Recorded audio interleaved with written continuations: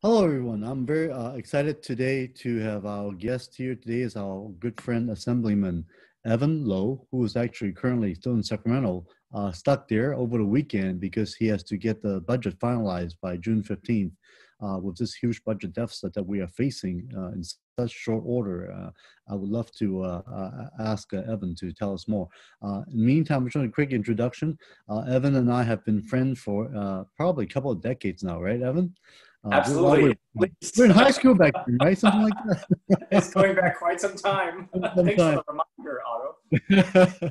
And we've seen Evan was amazingly hardworking. First got elected in the Campbell City Council, served there also as mayor, and then eventually got elected onto the state assembly, representing the 24th district, correct? Right. Yes. And before that, you also worked in the office of Assemblyman Paul Fong. So we've been knowing each other for a long time, and he's been very active in our community, serving the API community and the broader community, LGBT community as well. It's a great representative. So thank you so much for being here, Evan. So for today, we could talk a little bit about what you're working on in Sacramento on the budget, and maybe we could also talk a little bit about what's going on these few days, especially with the George Floyd incidents. So go ahead, the floor is yours, Evan. Well, thank you very much. First and foremost, thanks, Otto, for the opportunity. I hope you and your entire family are safe during this time. And so much is recognized with respect to our commitment and our obligation to be interconnected, and that we must be active citizens in helping to be invested in everyone's shared success. And the key word, of course, is shared success. I don't need to tell you that as someone who has served on the Sunnyvale City Council and it continues to seek public office and has served as a veteran, a commitment, very patriotic to our country. And so these type of things are important to the values, specifically, again, in light of May as being Asian Pacific Islander Heritage Month, for all of us to reaffirm our commitment to democracy, because our democracy is only as strong as we are engaged and active. So again, thank you for the opportunity. You mentioned earlier, sort of on a lighter note, that we've known each other for over a few decades, which is actually quite true. I think I'm going close to my 15th year or so with respect to public office. But you sort of take a look back at all of the institutional knowledge that we've had and part of the struggles and challenges that we equally have had as well. But again, it is one that I take very seriously, and it's truly an honor to continue to serve. You talked about sort of just briefly then what we're dealing with in the state of California with a $54 billion deficit. Now imagine this, Otto. In January of 2020, earlier this year, we began with close to $7 billion with a surplus. Surplus. With addition of close to $20 billion in rainy day funds. So close to a high 20 billion plus dollars with a cushion. And that's saved over the past like 8 or 10 years, right? Those are the savings when Jerry Brown was doing all this, correct? That's right. And you know that, right. Well, we do like to spend because we also want to be audacious and go beyond just the fundamental cores, because we believe that we want to be as transformative as possible, and that takes courage. So yes, we do like to spend resources on a wide variety of transformational programs. But having said that, this has sort of tapered down our ambitions, and so we're going to look at that core. But again, starting with a close to $30 billion buffer, right now $54 billion deficit in just 5 months. So it goes to show you how difficult public budgeting can be. Absolutely, and thanks for being there, working so hard on weekends too. Obviously, I know you out here in Campbell, but you've got to stay up there at Sacramento to make sure the budget's passed on time. And so many people in this state, 30-odd million people in California, certainly depends on it. And of course, we have the highest unemployment rate ever recorded in our history until the Great Depression, probably in the 20s. So this is certainly some difficult times that we are seeing moving forward. Now, on the budget front, what do you see as the most likely outcome in terms of some of the services that will be most affected that you would like to let people know? Well, let's take, for example, a situation that I have in the 28th Assembly District that I represent. Otto, imagine this. We are Silicon Valley, home to more Mm-hmm. venture capital than any other region in the nation, and also one of the more affluent communities in the United States, the most wealthy country in the world. And yet in the Cupertino School District, one of the largest school districts, we are now approaching a sixth consecutive year of budget cuts because of the funding formula that the district has. Now, this happened before the COVID crisis, Mm-hmm. and now exacerbated by this COVID pandemic. In addition to the state cuts, the school has options now of potentially faced with closing schools, with sharing principals, class sizes, all of the above. And yet we are also in the jurisdiction of one of the most wealthy, valuable companies in the world, which is that of Apple. So how is this possible? You, in the same region, you're going to have 6 consecutive years of cuts, and yet the most valuable company in California and the second most valuable company in the world, and yet we have these cuts. There is something systemically wrong with how we fund our public education. I may also just mention, Otto, is that of our overlapping areas, there was a measure put on the ballot that failed this past election, to which voters had the opportunity to increase funding for the Cupertino School District. So having said that, I think there's a disconnect between that of the type of values of the institutions that we have in our community and how we fundamentally fund our public institutions that we value and support. Right. Yeah. No, I think it is so important, as we all can understand, and for some lobbyists who might not know, one of the biggest budget item for the state legislature is the K through 12 education. The public school systems really is funded mostly by our state budget. And it's so crucial that when we're having deficit, what it really meant a lot of times is directly affecting is our schools funding. And of course, that means what our kids, what the resources is going to our children. As you know, Evan, I have 3 kids in K through 12, 15, 12, and a 9-year-old, right? So Beautiful, growing kids too. Growing very fast. And, we've got high school, we've got middle school, we've got elementary school. I got all of them. Certainly really feeling the need of how important what you are doing to make sure that our school funding is provided. And then a lot of it too is also demographic changes, housing affordability, that causes, for example, like Cupertino, the housing costs over there. I mean, a small 3-bedroom, 2-bath is what, $1.5 million plus, right? And Yeah. how many family can afford that? And so, you have double income making $100,000 and you still won't qualify for a loan. All right. So these type of situation where I think there's less and less families with children living in Cupertino, I think due to the declining enrollment is causing the funding formula to start losing money funding the district, which is very, very sad. Right, right. And this is not just, as you well know, this is not just within the boundaries of the city of Cupertino, but beyond, in other cities as well too. So, and of course, this is not just systemic just to one school district. We're seeing this in many other parts throughout the state. But, I was curious, when you talk to individuals now, as you are interfacing very much so during this time, especially during an election season, what are people saying with respect to what they value? And do they have an appetite for the type of funding, the critical funding that is necessary to having the type of institutions that we want to see? Yes, I think people are fully aware of the need to fund education, because I think in many ways, even homeowners that might not have kids understand the importance of school ranking, because it's very directly correlated. If you are the top, 5, 10, 20% of the school scoring system, your school is ranked very highly, the property value usually correlates with it. So I think there's actually a pretty strong feeling of why people believe in keeping our school well funded is important. I'm actually quite surprised, like you were, how that funding initiative did not pass this past election. But again, at the same time, maybe there's other issues involved. And now that with COVID-19, I think people's thinking are very much changed to the importance of public health.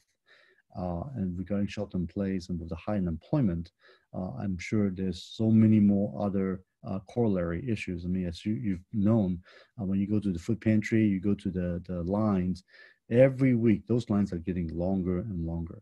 First couple of weeks after COVID, shelter in place, the effect seems to be pretty dramatic. But now we're seeing that the 2 months into this program, people are really hurting. And even though some of the counties are slowly opening up, even restaurants or whatnot, they have to keep the social distancing. The number of people will be hired back, we know, will be far less than what they were, say, back in late February, for example. Mm-hmm. So I think the need is very extreme, and I think leading to that is, I think, with all the frustration, people being cooped up in the house, then you show up with all these videos that we see regarding the most recent one with George Floyd being killed under the knee of this Minneapolis police officer. Even though the police officer has now been charged with both murder and manslaughter, right? Third degree murder, I think, and manslaughter. But you can still see the anger, and there's so many protests nationwide that we haven't seen for a long time. Most of the protests we've seen were more locally in certain areas, but now this time I think it's really a nationwide issue. What is your view on this, and what do you think we could do to help unite our community together again? Yeah, well, gosh, Otto, how much time do we have to talk here? But Yeah, really.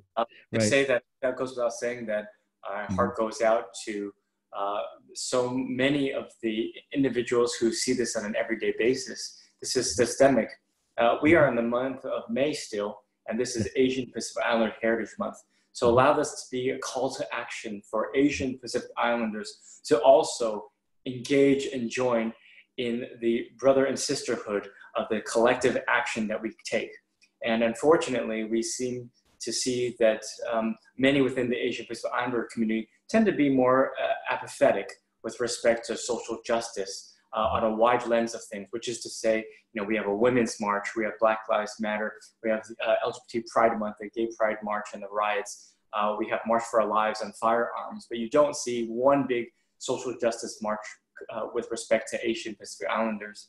And when you think about the history, though, of immigration in the 1960s, to which the immigration in the United States was based upon that of the skill sets that Asian Pacific Islanders had. So when we think about this notion of meritocracy, that everyone should just be equal and get it on their own, no, we faced the Chinese Exclusion Act of 1882, and that the alien land law in California, to which Mongoloids cannot own property. These are the type of things that we also have had an experience on. Or even that, more recently, the killing of Vincent Chin. So when you see the absolute murder of a community member, you can see the type of outrage. So we should actually remember our own history and join in solidarity for those who are fighting for significant change. And we need to demonstrate unconditional allyship with respect to what we see. And that is what is so very important, that this is not just solely a Black issue, but this is an issue. And I know that you also have echoed those similar type of comments consistent with the conversation you and I have also had. And then, as we know, it's like we say Black Lives Matter, Brown Lives Matter, obviously all lives and all of us who is in this. And in many ways, as you said, it's so important because it's only a couple months ago when there was these allegations of virus being Chinese, and then you start to see some Chinese violence throughout the country in various ways, whether it's Buddhist temple being desecrated, or even Asian families that got stabbed, and so in Texas. So these are the type of situations that we see, and I think it's just so important to see the systemic racism. And this morning, I just heard that the National Security Advisor say, "Oh, there's no systemic racism; it's just a few bad apples." And I think this unfortunate misunderstanding and ignorance of what's going on in this country has just gone for too long, and that's what the frustration is coming out with, right? Yeah, and I absolutely hope that we will eventually be able to channel that protest energy into electoral energy, that we need to work through the system to engage and hold our public representatives accountable, and ensuring that we all can speak out for those communities as well. Again, in light of Asian Pacific Islander Heritage Month, we too felt fear of jogging outside, feeling victim of a hate crime during this COVID pandemic, that this is the Chinese virus. And no, similarly, in case you see those in the Black community jogging and being killed and murdered in Georgia. So the correlations are so stark. And even just this week, Otto, we have seen legislation, discriminatory legislation, introduced by Republican Senator Tom Cotton that would prohibit and ban Chinese international students coming to the United States, a modern day Chinese Exclusion Act. And this is exacerbating the xenophobia and perpetuating that we are always going to be foreigners and that we're never truly American, that we are spies. And we saw this in the 2000s with American scientist, Dr. Otto Lee, was wrongly accused of being a spy, to which the American government had to apologize.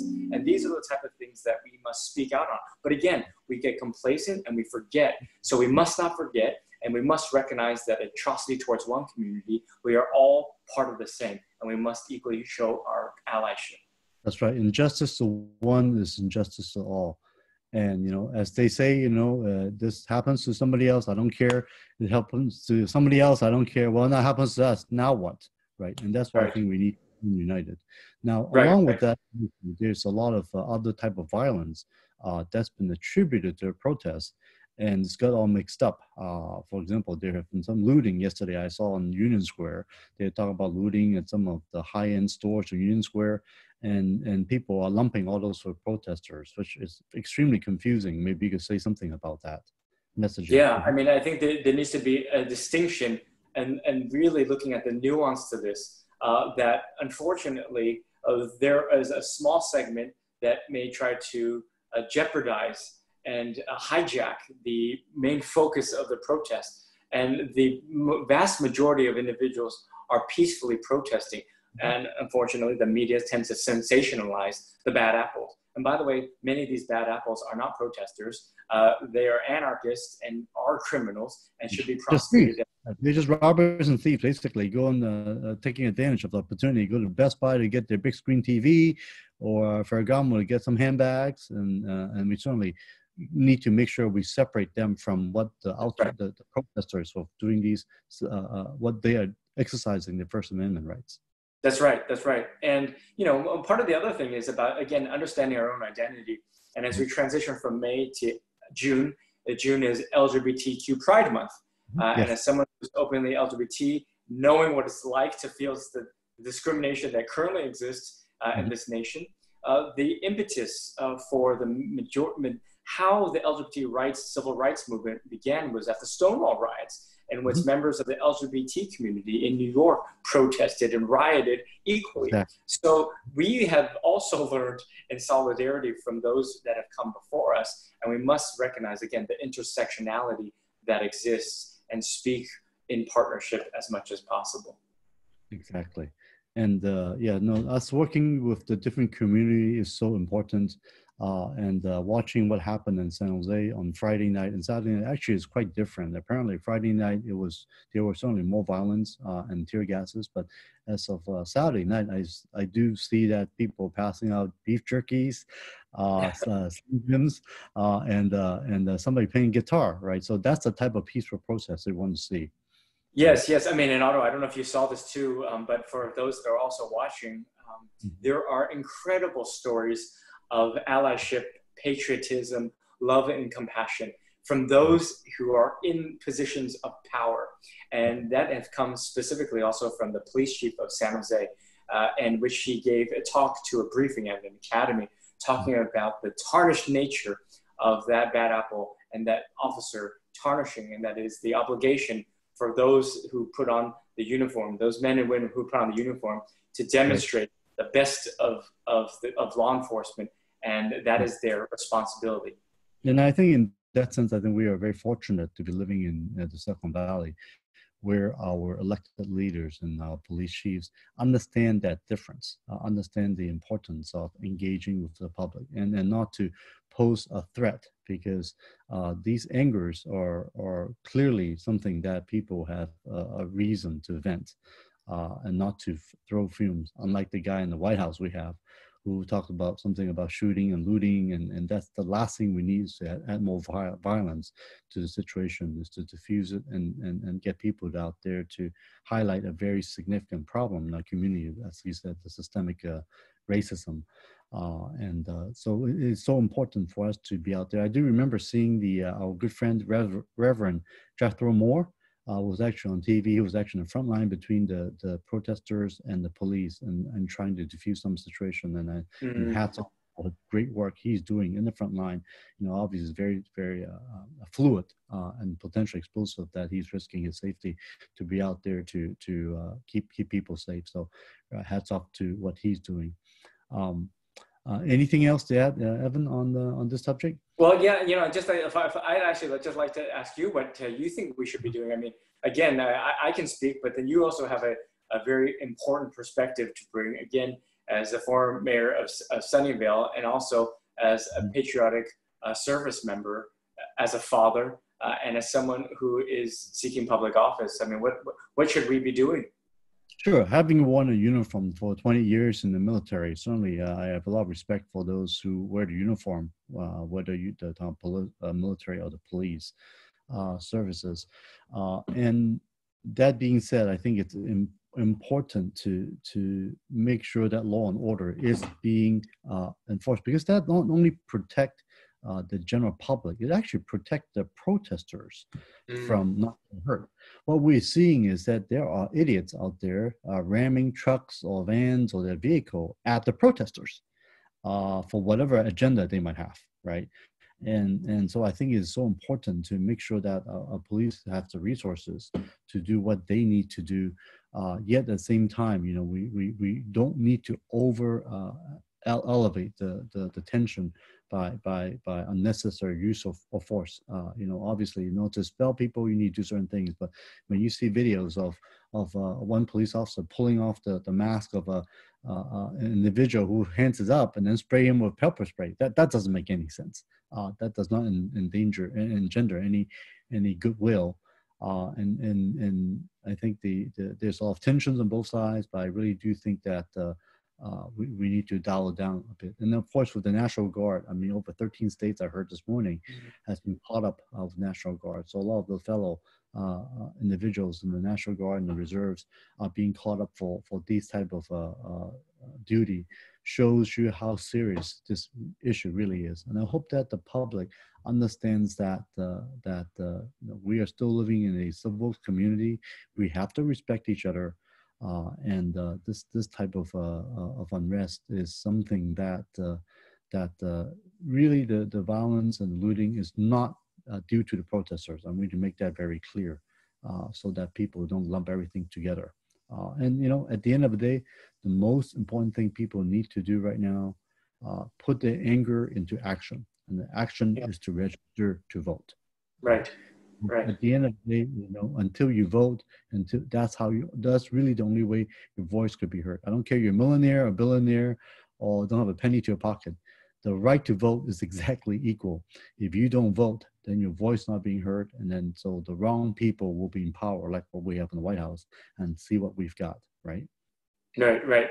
Yeah. I mean, I think so important to remember, and clearly, even as your other capacity as a voting member at the national level for the Democratic Party at the DNC, I know that you are continuing to ensure that our party also speaks clearly, coherently, and abides by the same type of values, and that we must be the party of inclusion versus exclusion, and that we need to hold our own people accountable as well too. And I know that we'll be doing that in the party platform, again, as we transition from the protest energy to electoral energy of that of Joe Biden.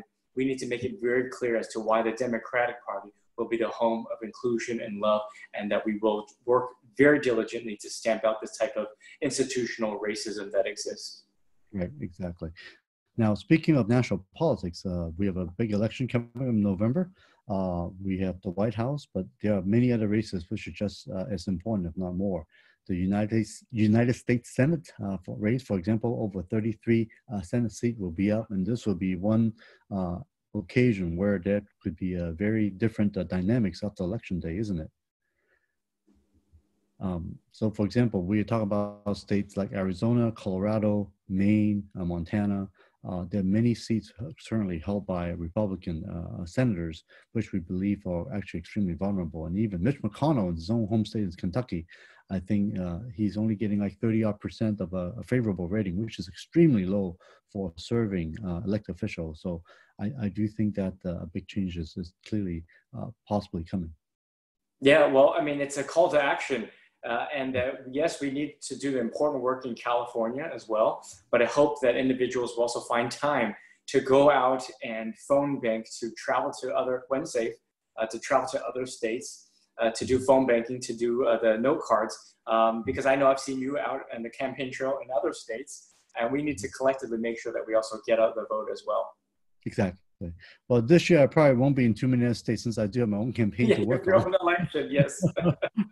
But we certainly need to work hard on these national issues as well, because obviously the funding from the national government right now with this pandemic, unfortunately, I don't think we can depend too much what the federal government is doing for us. As Mitch McConnell has said, basically any type of new bills coming through to fund and support students or support our vulnerable communities are now dead in the water, which is really, really sad. Yeah, So yeah.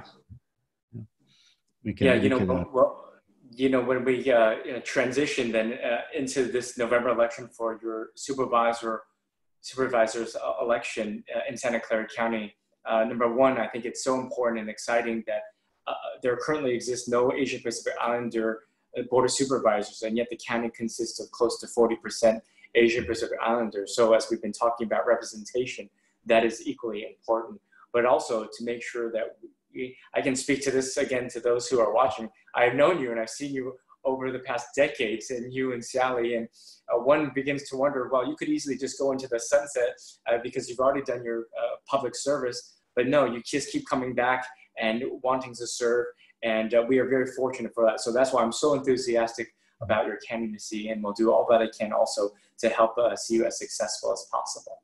Well, thank you very much, Evan, for your strong support. It means a lot to us. But it's really, really, we're all doing this, look, if we're doing it for the money, really bad for the math. Yes. It is about community, and I think the need of a community now is louder and more desperate than ever during this COVID crisis. And thank you for your great work you're doing in Sacramento, fighting for us on our budget, on our issues, on our rights, and making sure that the discrimination issues and all that is very much understood by others. And also, I want to highlight one more thing too, is politics is not all partisan about Republican Democrats. The other day I saw you at a different forum. You were just talking to State Senator Ling Chang, who is of course on the Yes. Republican. Oh, that's right, yes. It's important that we are able to maintain those relationships and friendship across the aisle, because that's the only way through bipartisan efforts that we work together to solve these problems. COVID doesn't discriminate between male and female, wealth and poor, or Republican and Democrats, right? So that's why it's so important that we actually do work together using our work. And thank you for your able to outreaching to all sides to come up with solutions for all of us. Thank you. Thank you. Yeah, absolutely. I mean, as you know, we represent all people, not just those that look like us or that share the same party affiliation, but we represent all people. And that's what we need to do, to be intentional about building the level of trust as much as possible, because we all breathe the same air, we live in the same state, and care about the same people. Exactly. And we all know CC Yin, right, who is, of course, a very prominent Republican in our community, but he has certainly supported all of us, Democrats, as well. Right. Of our need, because he understands the importance of our community. So again, I would say TC as well. And do you have any last word to add, Evan? Well, again, I guess I hope that everyone will think about what they can do.